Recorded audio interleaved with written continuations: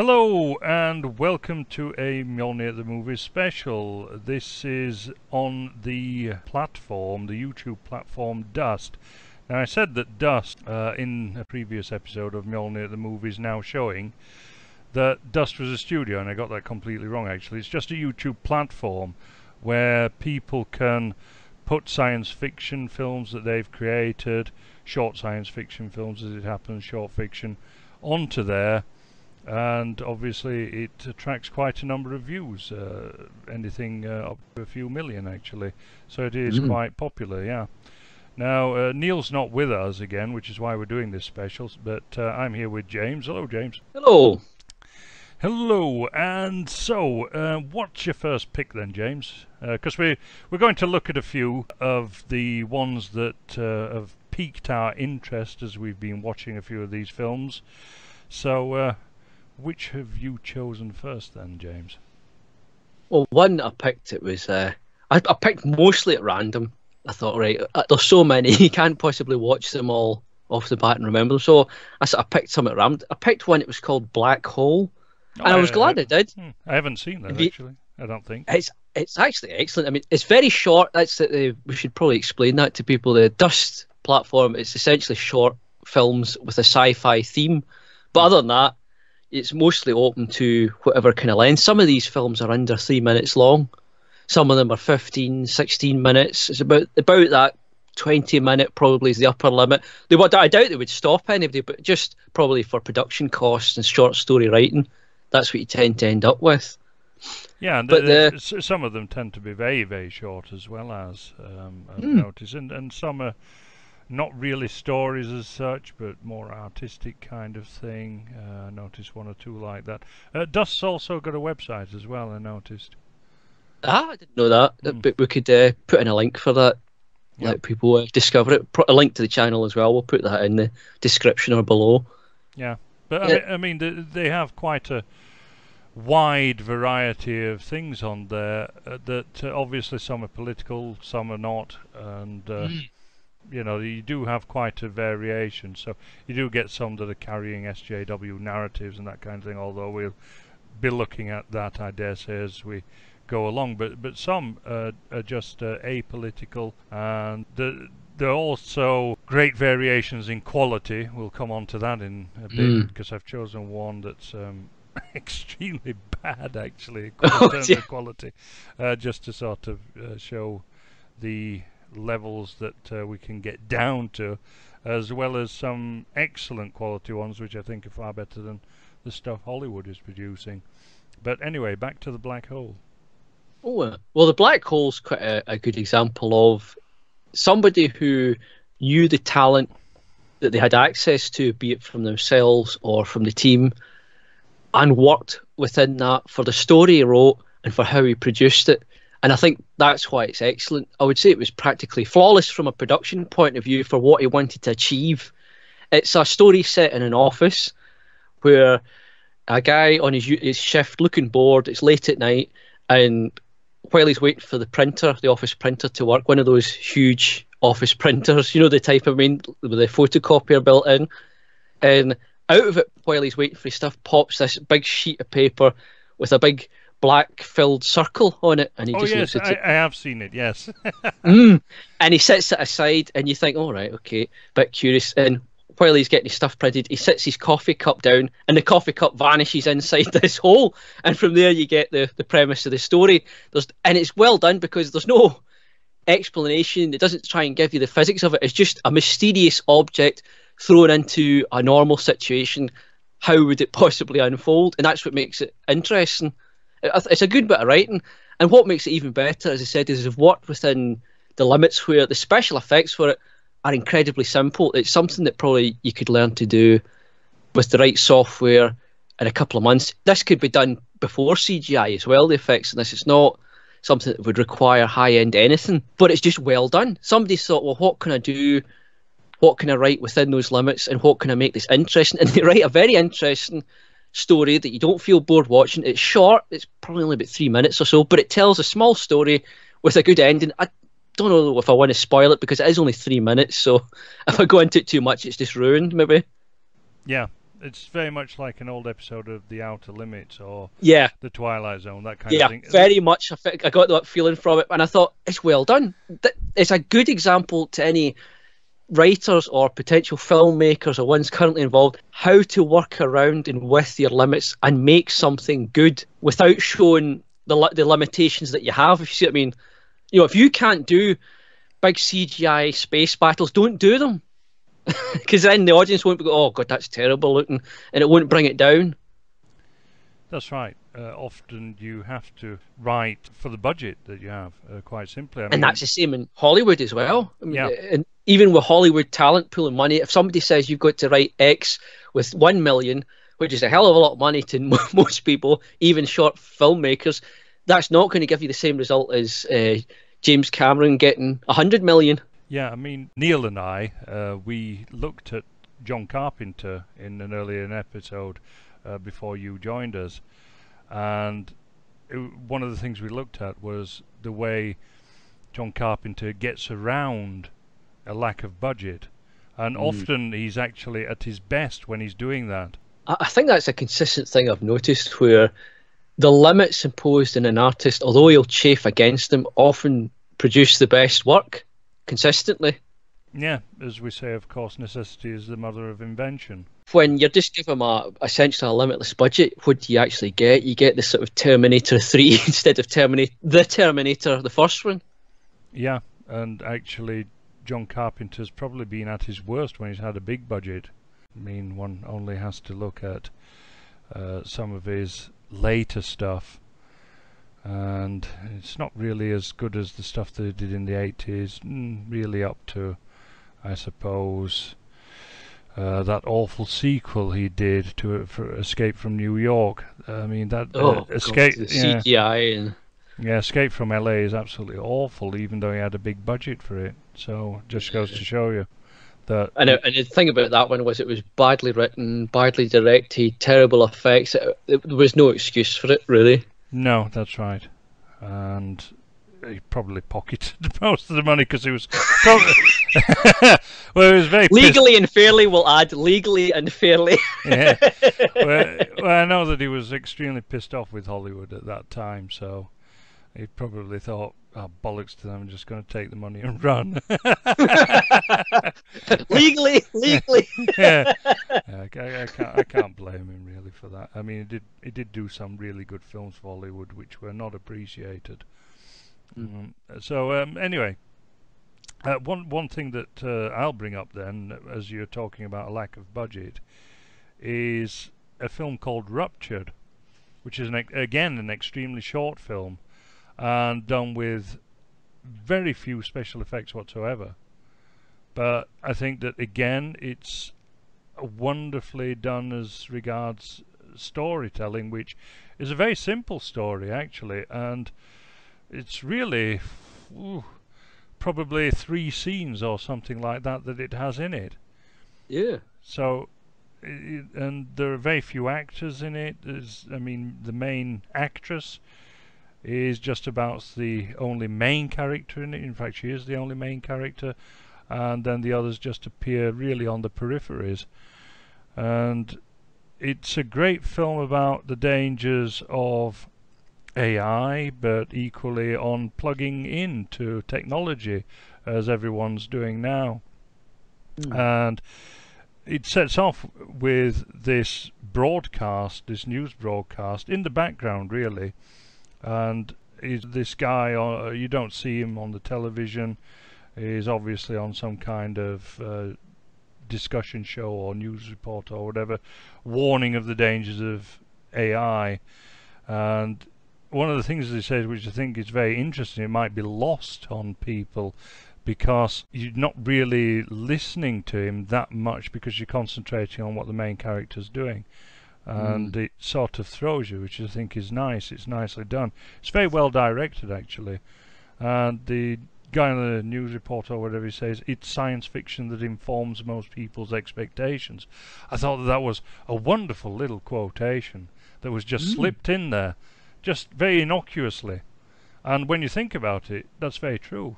It does inform our expectations. Yeah. And things are propagandized through science fiction quite a lot. Obviously, H.G. Wells was a huge propagandist, and in this particular story, we have these wireless earphones for apparently a truly immersion sound, as it says on the box, and they're being sent out, but they're being sent out with a sort of AI virus, and when people wear them, then they're brainwashed, and it's that's the story basically, but it's so well done, it's so well acted and so well directed, and I really recommend it, and it just shows what can be done with a very little budget, but a bit of imagination. It's an ideal lesson and great entertainment for everybody. Yeah, it really, as I say, it was about, what, 7 minutes, something like that. That was all. Thinking about that film and these in general, one of the things about the Dust platform that's good is that film might take a small team 6 months, a year to make. Now, obviously, the trouble that is getting these things seen. I've seen short films on YouTube just put up on their site. Fantastic, and they get maybe, if they're lucky, 70,000 views if it gets viral over the years. Well, you look on Dust, I mean, some of these things are getting 7.5 million views or more, because this channel is putting out to people constant content that's attracting the attention. So everybody that's joining in this communal effort gets a bit of the benefit of it, rather than them all trying to do their own thing. Putting one video up every 6 months or once a year, a very short film. This is a good format or platform for these kind of artists. The concept's certainly sound. There are sort of a number of themes that keep coming back up, of course. The big themes of AI and virtual reality, robots, very current themes. Aliens, of course, are always a perennial. Big Brother, anything like that. Yeah, that's right. Dystopian fiction and so on. So these things come back, but that's just the same in Hollywood, obviously. And I think that some of these are equally as good as Hollywood. Have you got one, or shall I go? Oh, I'll go for it. Seeing as we've talked about the low budget and well done, I'll talk about one that's maybe good effects but problems elsewhere. There's one called Ra, R''HA. It's quite a striking thumbnail with this kind of snake-headed alien on the cover. And it's a very cliched story, but the effects are fantastic. Whoever made this obviously had on board a very good, whether it's an individual or a team, CGI experts. It has great spaceships in it, cities under attack, all the kind of effects, a kind of robot AI. It's a very basic premise where the AI soldiers turn against this alien civilization. And it's such a cliche. You can see everything coming before it happens. That's why it's bad writing. It's not even. It doesn't even feel particularly fresh. Oh, you watch it, and because it's 6 minutes or so, you can enjoy the CGI for what it is. So that's the one advantage of all these. Even if you get a bad one, you're watching through the Dust channel, it's only going to take maybe 15 minutes of your time at worst, probably 5 minutes. So you don't have to worry about wasting a lot of time and money on it like you would go into a cinema experience or something.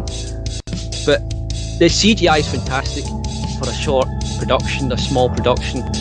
But it shows, though, a different kind of weakness. Somebody's written this with tremendous talent backing them, but the writer was terrible. The director should have said something, done something, got it rewritten. It shows a nice example of a squandered talent and budget almost, which is a shame to see with a short film, because it's visually fantastic, but it's terribly written. You get absolutely terrible. Yeah, you get quite a number of those that really, they have nothing to say almost. I wouldn't even mind. I mean, like, the black hole didn't have any kind of big deep meaning, or it was just entertaining, and it was you enjoy the way you said, like the Outer Limits type episodes. It was a very short one of those. I enjoyed it. It didn't need to give me any great deep philosophy or meaning, but this thing's not even originally entertaining or amusing. It's just so cliched and predictable. It just dragged it all down, and I thought, what a waste of all this talent that could have gone on to any number of these other much better writers for sci-fi that are on this. If only that CGI could have been transplanted into something else, because whoever did it really knows his stuff. You know, it was really high quality stuff, and with good writing, you know, I hope he does get good writing. He can do. You know, he could go far. Yeah. Well, as regards amusing but not really deep or anything like that, there's a good one called Deep Clean. I don't know if you've seen that. And it's a bit of a comedy film. It's very odd actually, because it's sort of part Ealing comedy. It's a British one by the looks of things, because they're all British actors in it. In fact, there's Paul Kay in it, if you remember Paul Kay from Dennis Pennis and so on. He's in it, and it's a bit of an Ealing comedy with a twist, because we're dealing with interdimensional aliens and so on that sort of disguise themselves as anything that they can get their hands on, and they transform. and there's these this team of guys who have to go in and deal with them, and they're disguised as workmen. You know, these ordinary workmen, and so they have this like little workman's tent and so on. They cordon off roads and everything. It's quite hilarious. Although the problem is that the thumbnail gives away the ending on Dust. A mistake. Yeah, that was pretty stupid. But yeah, the effects are good. There's a bit of a horror element to it. You know, so there's comedy horror as well as sci-fi, and also there's a bit of drama in there as well, because there's this teenage kid. He's starting work. It's his first day on the job at this, what seems to be this roadworks gang. He's lost his father, and he doesn't know how he's lost his father exactly, but you know, his uncle's there. He picks him up, his uncle, and takes him to the job. And his father worked with this gang and was killed by aliens, you know. So, and he finds out what's going on really. So that's a nice little one. As I say, there's really quirky ones as well, I suppose. It's such a good format, the short story format, really, for writers, because you can make a very dense, interesting story. You don't have to worry about padding it out, because this is what I hate about TV now, especially the kind of long commission series where they add in all this padding and filler episodes that you've no interest in watching. It's such a despicable thing from a artistic or writing point of view, the whole concept of a filler episode or padding in a story, really, because it's deliberately damaging the quality. Well, with this, you can get something that's, if you've got an idea that's great and it lasts 3 minutes, that's what you put up. Yeah. Well, I mean, the wonderful thing about shorts is that you've got no time for filler. If there's something bad, you just take it out, pare it back to just the good stuff. And Dust works around that. They've got their own Sunday night viewings. If anybody's interested, go into the channel. They've got a Sunday night compilation, essentially, of these things. So it gives you this sort of hour or so of sci-fi like you're watching a regular TV show. Yeah. Which is a great idea, but bundle them together. It was quite a common format in the past to have short stories bundled together with a wrapper around it. Even in the cinema, I used to get films like that. Although I'll be honest, I've avoided that because I like to be more selective about what I'm choosing, because you get an awful lot of these neo-feminist garbage where you've got the woman as a hero, this really kick-ass hero, and so Mary on. Sue. Yeah, that's right, Mary Sue. There are quite a number of those kind of videos around. Oh, you're bound to get a lot of wish fulfillment stuff with sci-fi, and somebody getting the chance to do what they want. It's bound to end up a bit like that.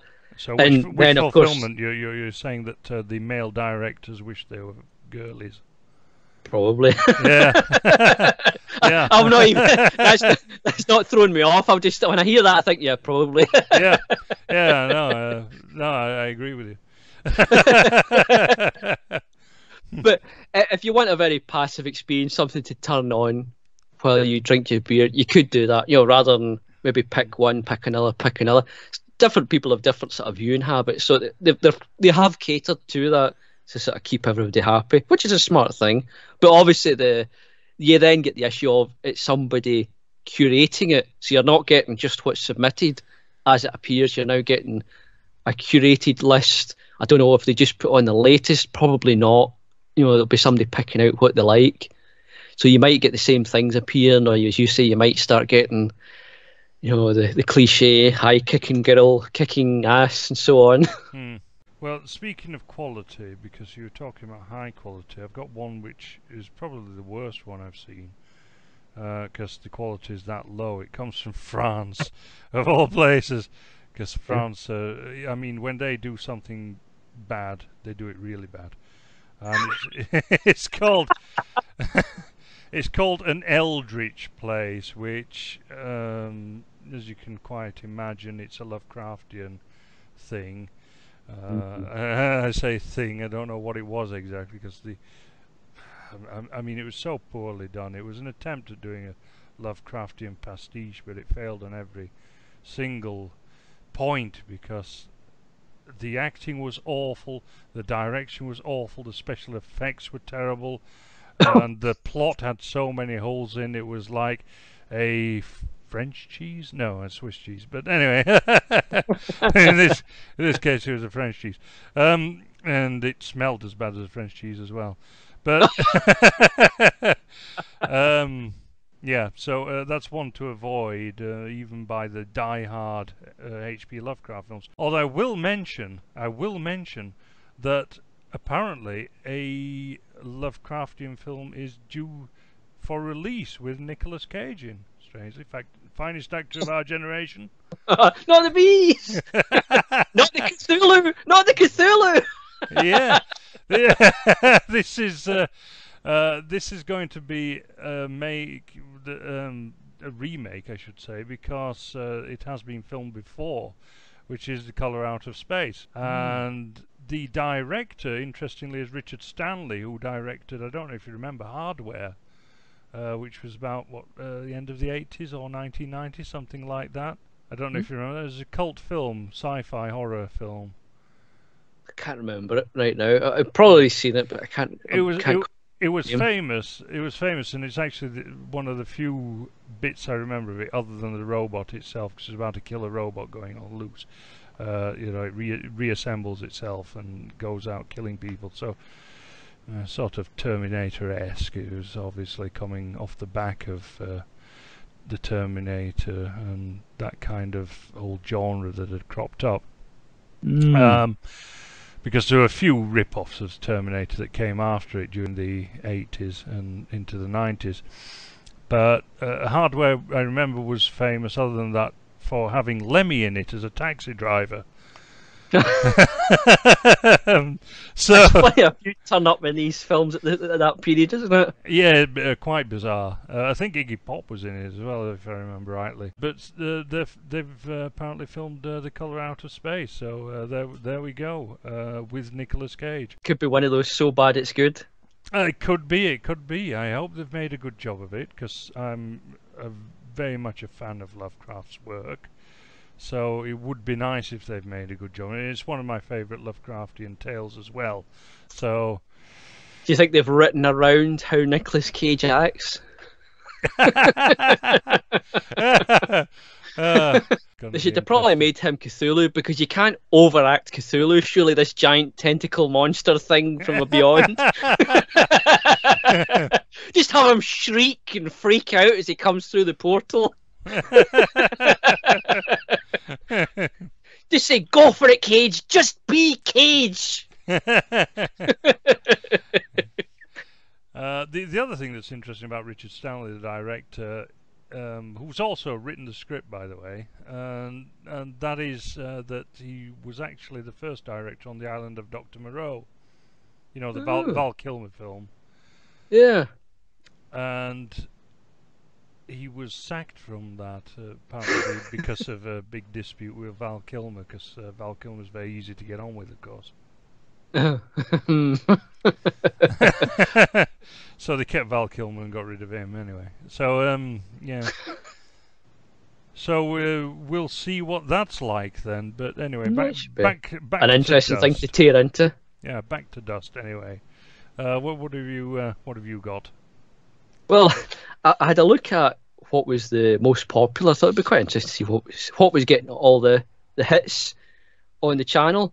I did get quite a laugh when so I went to videos most popular first, and the two most popular are a woman in an underwear lying back in bed, and the next one is a woman in lingerie opening her coat. To reveal it. And I thought, right, I can see why these two got popular. So the old tricks still work. If you're making a thumbnail for your short film and there's any scene at all of a bird in her underwear, bang that one on. It doesn't matter if it's completely meaningless to the story. That's what goes on. So were they any good anyway? Well, the first one was The Promise, which was a French one, which if I'd known it was French, I'd have been prepared for the weirdness. It was weird. It was French. It was weird in the way that French films are weird and confusing. I don't know why. As you say, when they get it right, it can be absolutely fantastic. It's the same with a lot of old games in the past. They used to write all sorts of really bizarre games for some reason, and a lot of it was trash or clunky and weird.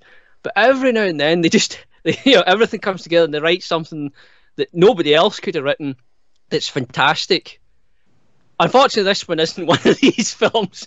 It's not bad, but it's quite a strange one. It's about a sort of robot cyborg, very realistic human looking, and it goes a bit rogue. It's disappointing because it focuses so much on this small interaction between the two main characters that very little is told. It's done in a sort of realistic way, in the sense that if you actually spied on two people talking, you wouldn't get their life story in 6 minutes. They wouldn't just dump the whole story like that. You would get very minor movements and conversation and what's the weather like kind of things, very dull. And unfortunately, it replicates that quite realistically with this interaction, which makes for quite dull viewing. If it didn't have a woman in her underwear, I'd imagine it wouldn't get nearly 9 million views for this thing. It ends up going a bit rogue. It stopped. And where it also went wrong was it ends with this scene where it pans out. It all happens in this one apartment. It pans out from the apartment in an absolutely fucking awful CGI that was like those kids sci-fi TV series from the 90s. It's like, it looks like it was rendered on like an Amiga or something. It's absolutely fucking awful. It's like, remember Babylon 5 CGI? It's like that. Yeah. It's like that, and it pans out. I thought, why did they do that? The apartment was fine. It had a couple very limited use of sci-fi where they had some costumes with a couple of extra effects added, lights or something. They had bits where maybe somebody's knocked away, and they of course go through the air, so there must be ropes or something pulling them, to spring them back like that. So there's a couple of practical effects and very minor special effects up to that point, which show good use of it. The story for me wasn't great, but it was a realistic human interaction, though one of them wasn't human. But and you see this robot going a bit sort of psychotic. So it's well done in the sense that it builds up this psychotic thing. But the French weirdness put me off, and bizarrely ambitious ending spoils it and puts it in a sour note, because up to that point, I think he didn't know how to end it was part of the problem, where they have this guy look out the window and it pans out over the sci-fi city, completely unnecessary because it was obvious it was sci-fi at that point because it's revealed she's a robot. And I'll just spoil it to buggery. Somebody walks in and a team come in and disable the robot. They pull something out of her, so you get a CGI and effects happening. So it's the future. You didn't need to pan out over a really crappy, bland-looking city. Like it was just. It was poorly done. There was no detail, so it was like a really bad models or something. And that's what you end with. So that's the last thing you're going to remember. It's the last thing I remember about it is this pan out over the city. So you're ending it on a bad note. You should never do that with a story. You don't end it in a bad note. because then you're walking out. If it was a cinema, you'd walk out and say, "God, that was a bit shit." Even if maybe the first half was fantastic, if it ends in a bad half, that's what you'll remember. And he should have remembered these limits. This is what we were talking about before. If he'd known that he couldn't do that, he shouldn't have done it. The very minor CGI they used before that was well done. It was actually really well done. You knew it was an effect, but it was fine because it didn't break your immersion. But that breaks your immersion because it's so bad. Yeah, there are quite a number of videos I've noticed on Dust where they have really shitty endings, and you go, "What? I've watched this for that." So, or really obvious surprise endings, and you can see it coming a mile away.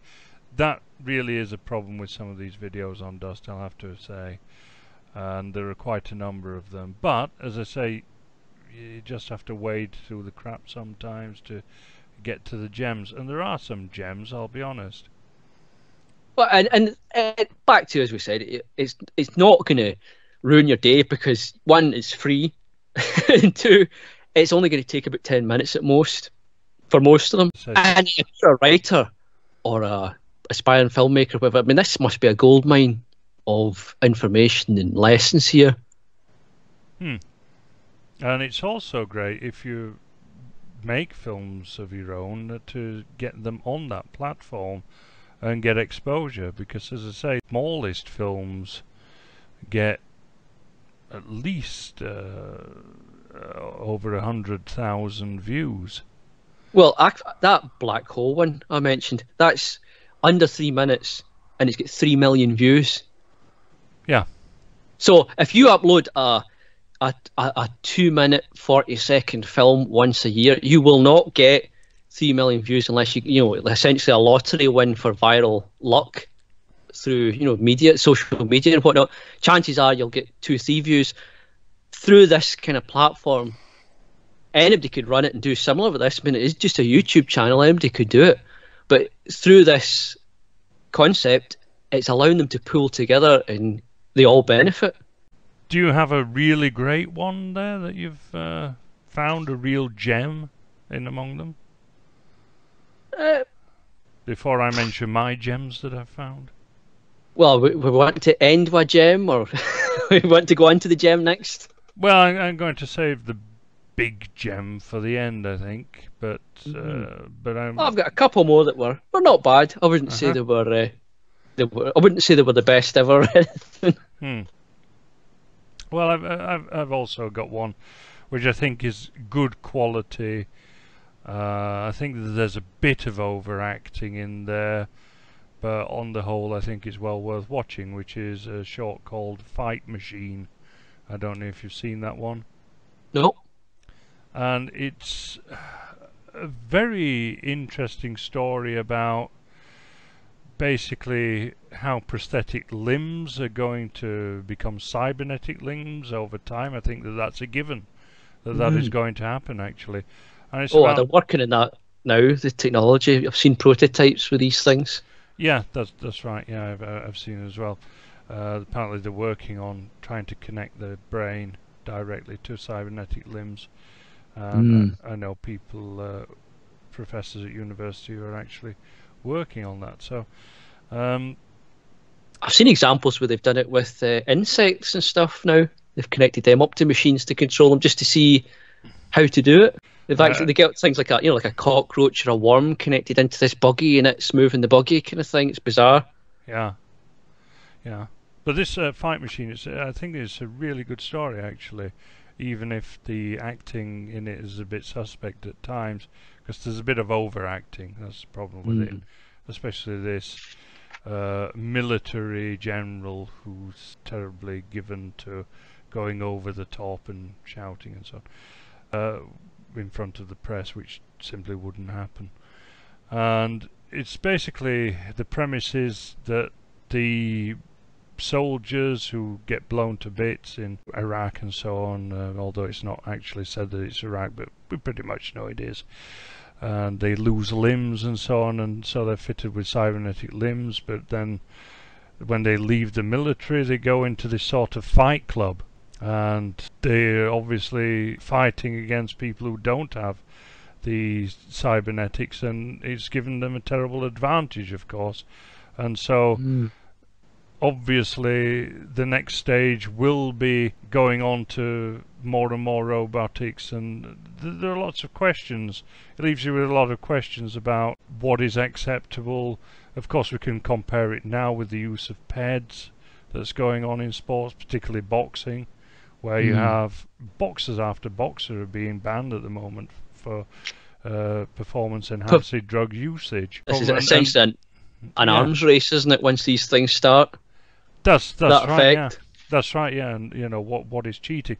Of course, there's a few interspersements of articles from various different newspapers, and it's all done through interviews with various different people, from the veterans themselves to the to this sports promoter, to this army general, to a woman who's working on the project. You know, and says that basically it enhances people's lives, you know, and so on. So really, I think it's a good story that asks a lot of questions, and questions that I think will come about in the future. You have a bit of a clip of Oscar Pistorius in there, because of course we've already had this discussion once already with regard to Pistorius over whether he could compete or not, whether the blades that he had to strap on, because of course he didn't have his lower legs, he had to have them amputated when he was a child, and whether these blades that he wore actually gave him an advantage over other athletes. And these things will be questions of the future, just as performance enhancing drugs are questions of now.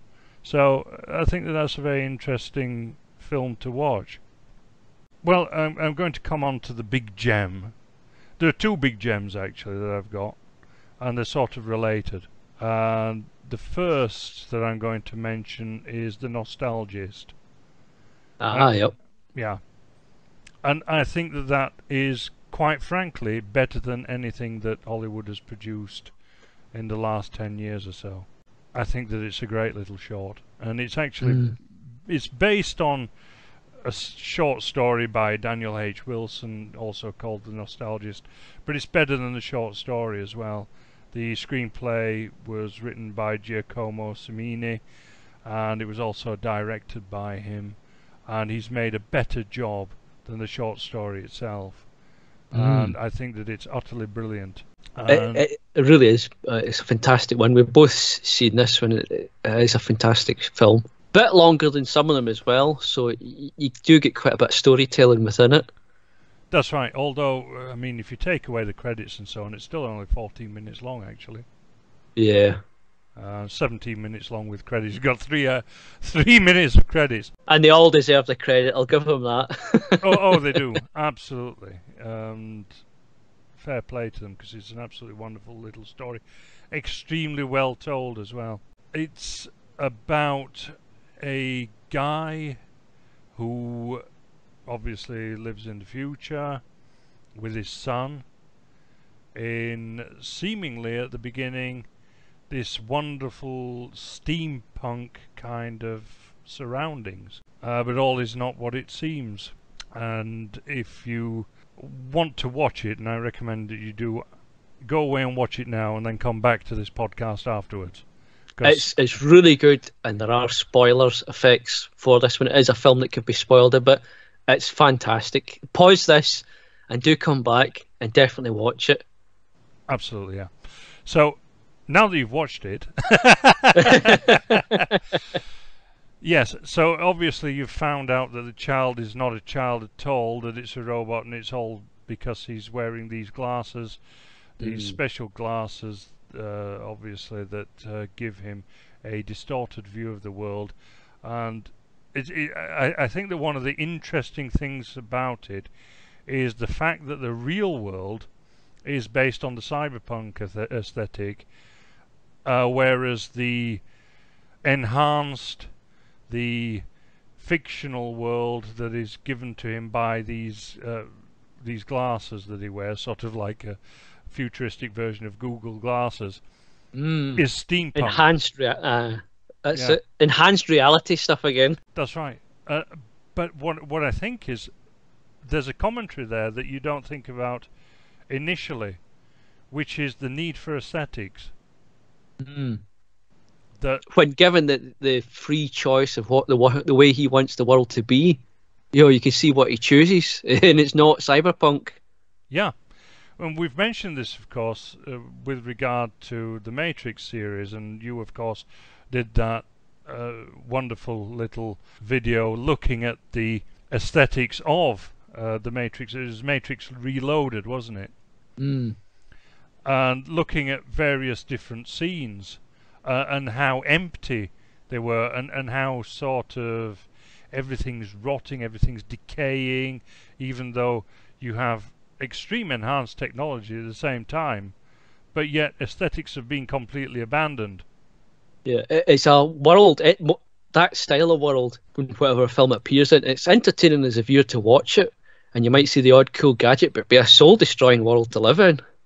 Absolutely. And it might seem cool because it's a world of adventure and so on, but Mm. actually it wouldn't be in real life because whoever had control would have absolute control in a world like that. And even in these sci-fi stories, like watch Blade Runner, the vast majority of people in that world are the people in the market who just have a horrible daily grind of poverty and disease, or just misery and loneliness. That's the world for most people in these sci-fi worlds. The rare hero and the interesting bit of the film is not what the billions live as. Yeah, and this is explored in this very short film, actually, because of course he's got this son who's not really a son. It's this ex-military robot that he's sort of reprogrammed, Mm. and it doesn't know it's a robot because of course he's also programmed it to see what he sees as the world as this cyberpunk fantasy. Not cyberpunk, Steampunk, steampunk fantasy. Thank you. Yes, and the that he. Victorian aesthetics. That's right, with high Victorian aesthetics, but obviously with the technology as it would be as though the internal combustion engine had never been invented, but instead we'd be running things on steam Mm. as it used to be, and rather than computers, things would be done through valves and all this kind of Clockwork. stuff. And, Yeah, clockwork. That's right. Yeah. Um, so a kind of retro technology in a way, but created as though it was brought up to date, so that you'd have up to date technology, but run by an advancement of yesteryear's technology, which obviously can't work in real life. But yet, there you have it. It's the fantasy element of it. and Uh, everything you see is made with that, as people often appreciate, old style heavy emphasis on decoration and quality. I've heard a number of people remark on old steam engines with all sorts of brass plates with engraving on them. It doesn't make any difference to the engine's operation, but it was just an attempt to make everything beautiful. In the past was not uncommon. Yeah, that's right. So here you have high Victorianism. I mean, steampunk in any case, it's based on the works of two authors, really, main authors, which is H.G. Wells and Jules Verne, particularly Jules Verne, because his ideas were really on advancing things that were existing, but not really thinking that there would be another technology beyond that. Mm. There would just be advancements of the technology that existed then when he was writing, sort of mid-late 19th century to the beginning of the 20th century. So, But that's common even with later sci-fi. I mean, if you look at 60s sci-fi, talking about the year 2000 or later, they've still got room-sized computers, or nobody has a mobile phone. Let's say there's all these kind of odd flaws where they fail to predict certain things. Because that's of course, if you could predict it perfectly, you'd have probably invented it. yeah, that's right. Yeah, but I think that again, one of the things, I mean, you mentioned that in cyberpunk you have a lot of loneliness, people living alone, people living Mm. sad, miserable, lonely lives. It's a very common theme. Yeah, and here you have that explored again, but there's a compensation for it, and to live in this unreality in this fantasy world, that the central character needs it. He needs family, he needs aesthetics, he needs beauty, and there's nature. There's a lot of nature, even though, of course, when the glasses that he wears get stolen, you realize there's no nature whatsoever. I think that it's really well done. I think that it's an absolutely amazing story. And of course, in the end, the military robot realizes what it is and defends him. And also defends the fantasy, which is an amazing little bit of self-awareness. Although this brings me to my next point, actually, about robots in this, in a lot of these stories. And I'm going to mention another couple of stories, which are The Masseurs and Therefore I Am, where you get robots that are more compassionate than people. And I think that that's a running theme at the moment, actually, both in Hollywood and in these short stories. Well, a lot of media, that's been quite a common one for some years now, that, who are the real monsters? It's a cliche, really, now. Yeah, and it's another form of, I personally think, of romanticizing the other. Yeah, I think the same. Very much so, because it's either aliens they do it with, or they do it with robots or AI or something. Sometimes they build it up, they have everything from their viewpoint, so you think it's a story about them, and then they have the humans as invader, like Avatar, or they have a surprise twist where the humans you're watching are actually AI. It's been done so many times, you can almost write the story yourself, just thinking about the old ones. Yeah. Well, I mean, you get this idea that the humans are the bad guys and the robots are the good guys in quite a number of these stories. The Masseurs, you have that, and another one called Therefore I Am, where you get the torture of this robot, by the terrible, wicked humans and so on.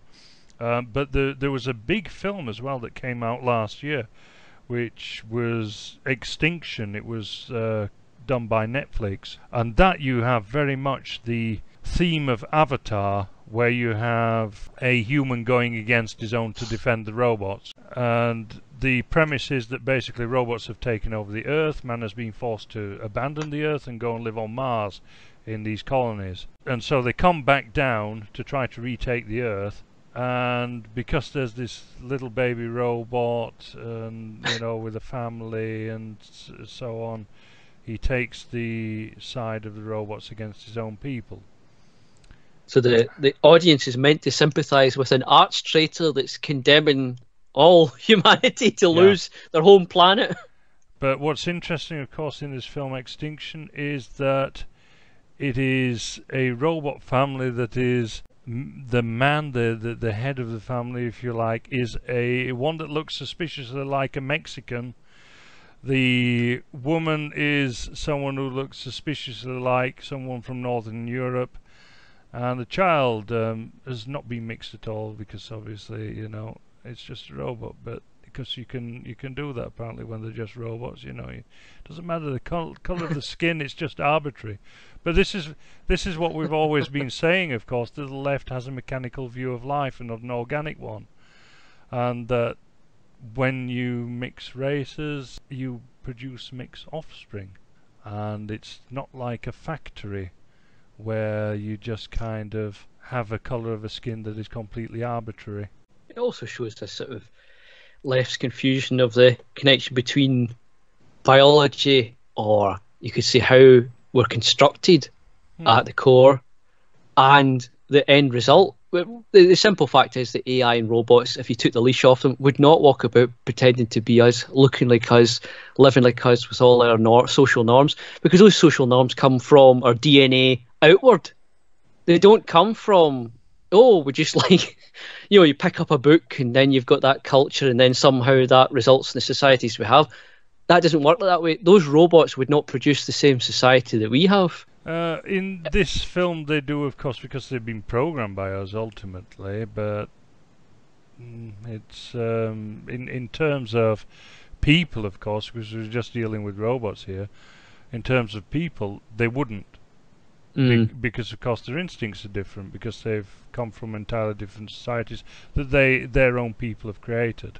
because But I'd imagine it's suitable carry on. yeah, because it's suitable to their own basic characters from their own DNA and so on. But I'd imagine though, if these robots have, I'd assume, thrown off the yoke, well, why would they continue with a farce in appearance that's only there to please us? Well, yeah, exactly. I mean, at least that's yeah, one thing that true, the otherwise dreadful Matrix got right, where the only time you see human-like creatures is in the Matrix, which is a world designed to keep the people within it quiet.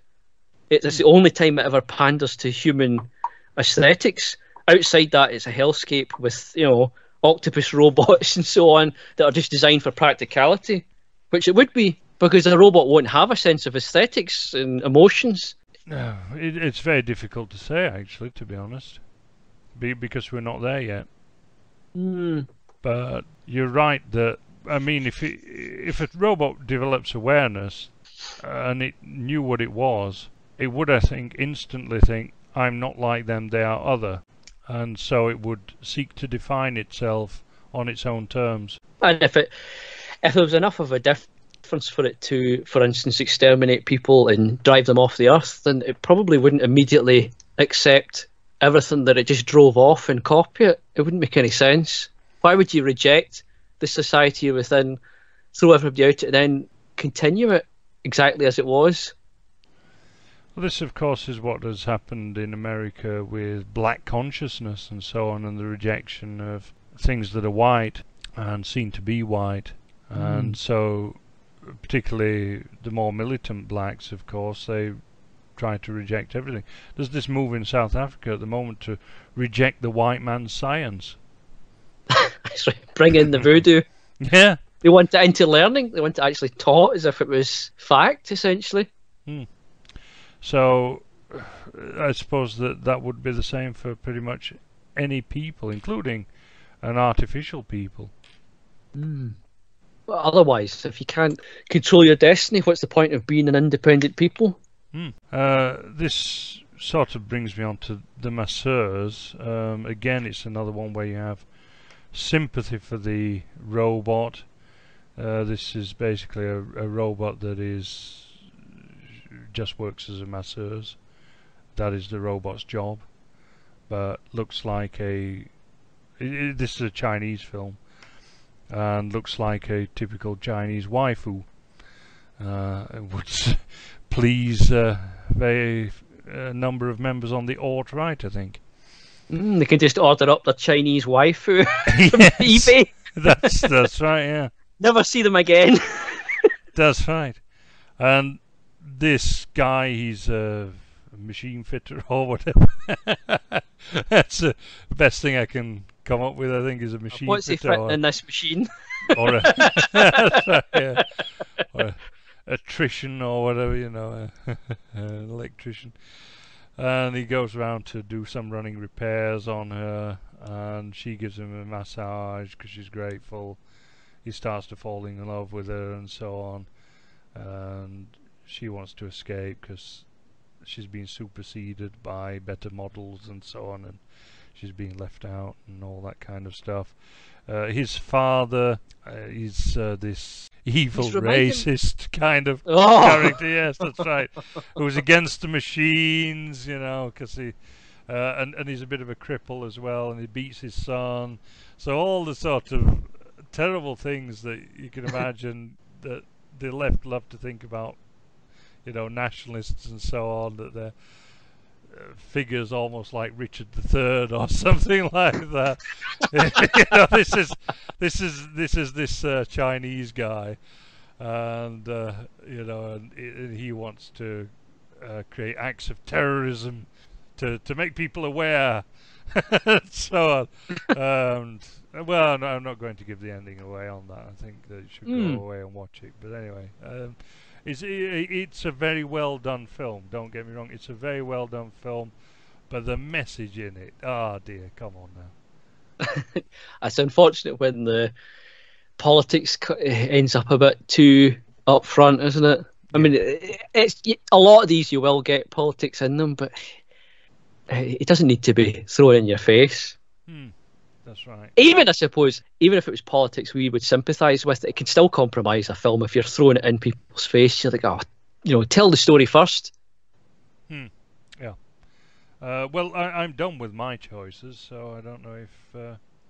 Oh yeah, I've got a couple others I can mention. Yep. There's one that's quite topical just now with various news, and there's now all this kind of talking head channels are talking about, not about this film, but about the topic of deep fakes. If you've heard the term, Dave? No, I haven't. Oh, there's a few channels doing this where it's like essentially they'll take a face swap on. It's a common entertainment version of this. Is where they do a face swap, so you could have, say, Stallone's face and voice appear in the Terminator, for instance. Oh, That's one of the ones that was done. I have seen it. No, I have Yeah, seen it. so I didn't know it was called that though. Deep fakes are one of the, because it seems to be the term that's emerged to be quite common for it. So this phenomenon is well, one, it's obviously quite amusing, because that's also a reference to one of Arnie's other films where they had Stallone. Do you remember? And he makes a comment about Stallone's best work. What was that one? The Last Action Hero? Oh, that's Arnie's best work, isn't it? Last Action Hero. No, but in it, remember he comes out. Is that the one when he comes out the cinema? Yes, that's right. Yeah. Yeah, and in it, Arnie sees Stallone in Terminator 2, and it's the standee, the famous cardboard standee with the scene with him in the leather. But it's Stallone, and he says, "Oh, that's Stallone's best work." There's a joke in it. It's one of the jokes in it. So that is one of the deep fakes. They've actually made it happen in a short clip, if you see what I mean. So it's all getting very meta at this point, you see.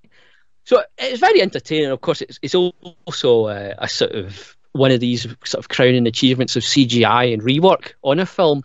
I mean, it's certainly a far cry from the old superimposing days where you'd see the body moving about and the head wobbling separately if they tried that. But there's a current concern over where can this go. You've now got this post-truth age. Can you trust if somebody on a YouTube channel can fake quite convincingly a totally different actor on this? How far can this go? If I see a film with somebody doing something, was it actually him or was it an actor and then repurposed? How far does this go? And this has now brought quite a bit of concern about, can we now believe what we see? And this film is tapping into this new concern about this essentially post-truth unrealities. We're tapping into more and more CGI, and then in the future, obviously, virtual reality next, which could be layered on top of this to change reality even more and your perception of it. The story itself is called Face Swap. The story itself is actually quite basic and not that exciting, but it's interesting because it's the first film I've seen tap into it. Sounds very suspiciously like a film with John Travolta and Nicolas Cage, actually. Face Off.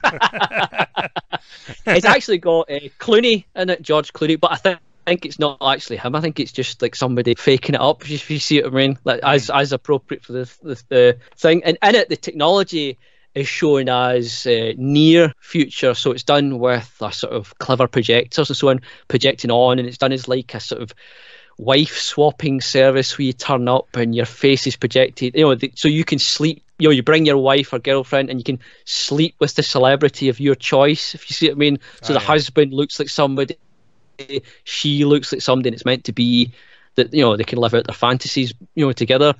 And it ends with I'll just spoil it because it's not that particularly great anyway. It was only interesting because of the topical news. It ends up with the husband going off with the wrong wife and getting upset, and the woman's deliberately cucked him essentially with another man at this place. So you're like, right, okay, whatever. But it's interesting because it's the first one I've seen tap into in an entertainment film way this phenomenon. It's very much on the pulse, so he must have started working this as soon as it became a thing. Right, I haven't seen that, but it'd be interesting to watch. It'd be interesting to watch the Stallone thing, actually. I'll send you a link to that, if I can find it. But what was nice about the deepfakes is the effects are well done. the set zone. It worked within its limits and budget again. And what was interesting was now how much is them or how much was deliberate, I don't know. But because it's near future and they show these projectors shining onto each person's face, in the room, that's how they imagine this is done. Because obviously you're not wearing glasses in this; it's a physical reality for the sexual gratification. So it has to be done in a way, you can touch and feel and look at it as you're consummating your acts. But the effects are done just shoddy enough, but in a realistic way, if you see what I mean. So you feel that any flaws in the face is coming from the flaws from the projector. And I think it's interesting to wonder how much of the flaws in the face swap was deliberate and how much was accidental. But what's good about it is the way it's written is any amount of flaws can be excused away by the explanation of how the technology works. They show these projections. You think, well, it wouldn't be perfect. It's shown. It's not some near magic future technology. So far ahead, it's basically magic. It's not that. It's something that looks like it could be made in 10 years. So any flaws in it, you go, well, yeah, it probably would be a bit shoddy here and there. So I thought that was clever in itself. They've written it. They've written the effects in a way that any problems with the effects are all explained by the story itself. That is very clever, I thought. So any mistake with the face swap, maybe the face slides about a wee bit, or it's meant to, because that's how it, the technology isn't perfect. And you're meant to see this unreality to remind you that it is just this couple, it's not the real actors. What I like about that is that it's clever writing, and I think that clever writing often makes a film. And that shows you, like, they could be ambitious and do something clever, and they've written it such a neat way that they've closed up any holes in it. You can't criticize the effects, so they've essentially protected themselves completely. And as long as they don't slip up the story, that part of the story is perfect. Yeah, that's one thing you always have to remember, is to cover the holes, because you're never going to, if you've not got a budget, at least anyway, because even the Nostalgist, that was partly crowdfunded, and you're not going to have the budget. So what you have to think about is, as we've mentioned before, how do you get around the budget? And one way, of course, is to write around the budget. I mean, if you're doing a comedy, you can often make a joke of the lack of budget. For example, going back to Monty Python and the Holy Grail, do you know how the coconut thing came around? Go on. They couldn't afford horses. So Michael Palin said, well, why don't we just clap coconuts? Which was the old kind of way of making the noise of a horse, was to clap two coconut halves together. And so they made a joke of it. And it works. It absolutely works. It adds to the comedy. Yeah. It's one of the iconic scenes. That's right. In fact, in German, the film's actually called Der Ritter der Kokosnuss, meaning the Knights of the Coconut. So, so it actually became the title in German. But that's, as I say, that works better than them actually having horses. It's another example, as we were talking about early on in this, was how the budget can sometimes be a limit that improves things. Yep. It's forced them to being creative. Yeah, that's right. So you've got another one, have you, to round us off? Yeah. It's the one I had to watch it because I'm only human after all. It's the one with the thumbnail I mentioned with 7.5 million views nearly, with the woman opening the coat with the lingerie. I thought, right, okay, let's see. I'll click the bait. And actually, I'll give it credit, it's actually a good story. So it's well made. It's not just clickbait. They haven't just stuck a nice body up there for you to click on, and it turns out to be a load of rubbish. It's actually interesting story in the near future. Again, a lot of that, of course, will be in the themes of these. It's suitable, right? And it lets you use real life locations for sets if you write in the near future. It's quite smart. Let me just stop you there. Does it have a name, this Nano, film? sorry. Nano. Right, Yeah, okay. I should have said. I think I mentioned it at the start, but I don't know. Okay. It's called Nano. It's set in a sort of near future where there's a sort of expansion of government in the sense of there are power and sort of Big Brother. And it's interesting because it presents it in a sort of anti sort of control, spying, a sort of warning about technology, and they've got the ability through biotechnology, nanotechnology to remotely alter and paralyze people if they need to.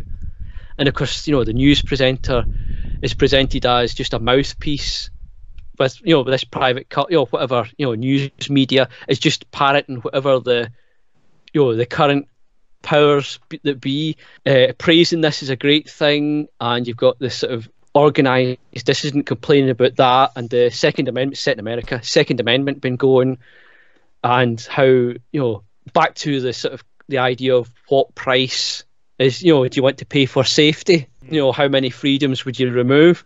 So it was an interesting film in the sense it doesn't entirely fit with what you'd expect with the kind of SJW left-wing push, which would normally be anti-gun, pro-government, which is ironic, and so on. It's sort of more about a warning, and it gives you a sympathetic view at these dissidents trying to... It's a very focused story with maybe 3 people, so it doesn't give you the idea of the whole story. You sort of pick it out from the atmosphere, which is good storytelling. It doesn't try to dump a world on you and try to explain it in 10 minutes with a low budget. It gives you bits and pieces from people's actions. And it's a infiltrator is turning up at a corrupt government agent's apartment to try and get information from him by hacking his devices. And she's masquerading as a prostitute, part of his corruption, so you're getting that in as well. And that he was expecting to turn up. She's knocked the prostitute out to replace her. And from there you get some quite good sort of sci-fi hacking sort of presentation. So quite good storytelling. He gives a sort of quiet, low-level menace. There's some good acting. And what's interesting is near the end, it's slightly spoilers. If you haven't seen it, go watch it. It's called Nano. It's 15 minutes, under 15 minutes, including the credits and whatever. Go watch it now. And now you're back. So near the end, she's on the run. Her disabling of him, she turns this ability to paralyze people with this technology in them against them. And it turns out these activists are against keeping up with the latest technology personally because they know it can be compromised and turned against them. It's all very relevant for right now about how operating systems are full of backdoors. They're used against you. The government's using them. The agents using them. People spying on you. The potential for things to be rewritten and altered to suit those with the power to do it. And as she's running, it's an interesting moment where she says she's done for because she's been doxxed. And that's her ruined. That's her life ruined because now the government can paralyze her and destroy her life because they now know who she is. She's been doxxed and known as a dissident thinker. Yeah. I thought, isn't that quite an interesting... It's hard to imagine it was accidental. I thought that was an interesting concept. It was only made 5 months ago, so it's certainly not prior to any of these concepts being in the sort of zeitgeist, if you will. That is very interesting because, of course, it's we on the right who really have that kind of trouble, who are often being doxxed, and the government are wanting to pounce on us and try to label us as terrorists and so on. She gets labelled as all these, evil terrorists, this, that, and the other. Anybody that's the guy in the telly who's talking to the news presenter. This is how a lot of the background story is told, with the news presenter in the background sort of rumbling away as this agent's going about his house. He's shown as been harangued and treated quite unfairly by this news presenter who's just going along with whatever suits the powers that be. I thought, this is actually something that's quite... I never... nothing we talk about here we're going to claim is our guy or sympathetic politics. I don't even know... remember who was involved in it, but it's interesting that it shows such sympathy for a dissident point of view and the idea of surrendering freedoms. Yeah, well, the thing is, the idea, of course, of doxing, allowing somebody to destroy your life is something that only really our side fears. That's true. Of course, that's the case now. In the past, it was a little different, but now that the extreme left are in control, because it is really the extreme left who are in control. You only have to look at who the university professors are. The university professors are people like the ex-weathermen and so on, who were leftist terrorists back in the 1960s, 70s. But now, of course, we're out in the cold, and we're the dissidents, we're the freedom fighters, we're the people who they want to crush. And so these narratives that have been around for quite some time, actually, are now our narratives, strangely What's enough. Although the we've never been in charge, don't forget that. I mean, when we're talking about the right, our right, in other words, the proper right, not the kind of liberals who are now sort of presenting themselves as neoconservatives and so on. But all they are is liberal capitalists, and they've been around for about what 350 years or so, something like that. They've been in power. That's the first left. It's not really the right at all. The right hasn't been in power for a long, long time, for at least 3 centuries. Depends how far you want to look at it, really. But certainly for at least 3.5 hundred years, we've not been in charge. And so these are our narratives, really. Well, what's interesting, now, I'm just putting this out there, I'm obviously no commentary. The agent's name, the sexually corrupt, obviously corrupting morally and so on, because he's bringing in his prostitutes, he's turning a blind eye to, at first, to things he sees as criminal with her because it suits him at that moment. And obviously, and it's a good writing, that moral corruption is what allows her to then turn the tables against him. But his name, as you find out, is Max Roth.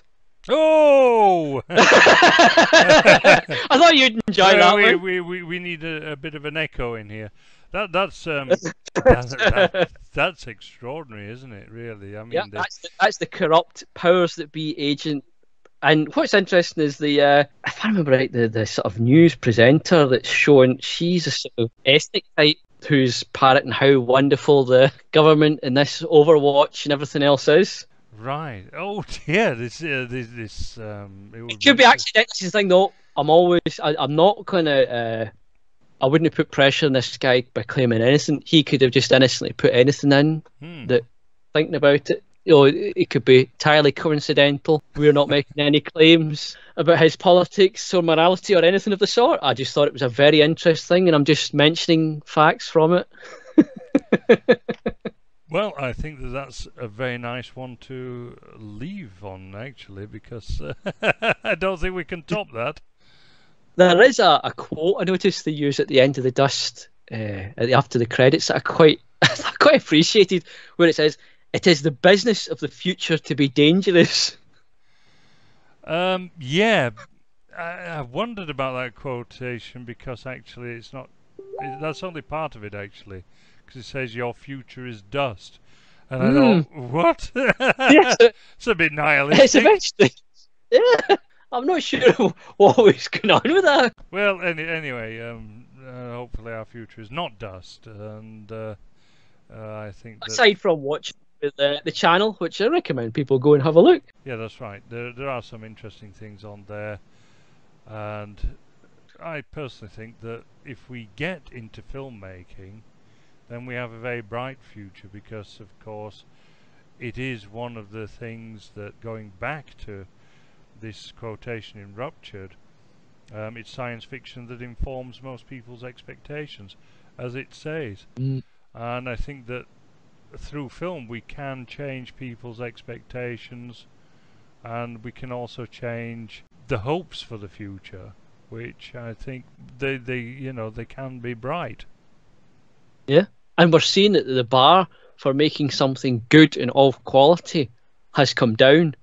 The need to compromise to make something without either compromise morally to take the money, or compromise artistically, or compromise your dream, your vision, because you can't do certain effects or it's now come way down. You can do stuff that's amazing as you see with this dust. If you write clever, that's the one thing that can't be replaced yet with any machines or AI or anything is you cannot replace a good writer. That's what you need to do this. But if you got a good writer and a good vision, you could do it, and you could get on this platform or something else like it. Yeah, that's right. Speaking of which, of good writers and people who are making films and they're on our side and so on, I think that we ought to mention Michael Kingsbury again, who is doing good work, and people should get behind this guy. So go and check out his channel. Watch the making of as well. Absolutely, give him some support. He's made a trilogy of Gulag films already, and I'm sure that he will be doing stuff in the future. And we'll include links. Yeah, and obviously the more support he gets, the better he can make things as well. So instead of giving money to these talking heads people, give it to someone who's doing really good work, who's making... because talking heads cost nothing. What we're doing right now, Dave and I, costs nothing. That's a bit right. of time, we can do it. So anybody who's doing what we're doing is taking your money for nothing. Let's be honest about it. Yeah. While people like Michael has sets of actors, his real costs, his locations, his props, that costs money. There's no getting around it. Right now it's costing him his own money, his pocket, and the time of a lot of people volunteering. But even people volunteering either materials, like for sets or props, or time to help with something simple like makeup would make the world of difference to him. Absolutely. So may the gods bless Michael Kingsbury. That's the message that I'd like to leave things on, unless that you've got anything more to add. Well, that's a good message. Yeah. Well, we hope that you'll be back next time. We hope Neil will be back next time as well, actually. But bless him, he's got better things to do at the moment, so fair play to him. But I hope that he can make it soon, and we can have another podcast, because of course it is coming out round about now as well. So I think that that's going to be an interesting one for the future. But anyway, it's for now. Goodbye from me, and please subscribe. And goodbye from me. And yes, subscribe, you buggers, and thumb us up, and leave a comment if you have any ideas for things to review, or because we're always happy to look at a suggestion. We might just ignore it, but we might not. We have followed suggestions before. Yeah. We've got one or two suggestions which we ought to do, actually, because we keep getting one for, what's it called, Strange World or something like that. So we may have to do that very soon. So, as I say, support Michael Kingsbury and share his work, and share our videos as well, please, because of course this is how the word spreads in a time where social media is doing everything to stop the word spreading. We only have each other, and so we will never get the algorithm doing this for us. The YouTube will never suggest us to anybody. It won't suggest anybody who talks like us to anybody. It'll try to keep us all isolated so that we don't know about another guy doing something similar and he doesn't know about us. They'll do that all the time. So the only way it gets about is with people emailing, messaging each other, posting it on social media, forums, whatever you go to, just passing it about the old-fashioned way. Yeah, remember that activism is often the most simple things. Just 5 minutes, to pass something about can make a difference. Absolutely right. So I think that's a good message to leave things on. So, bye, James. Bye.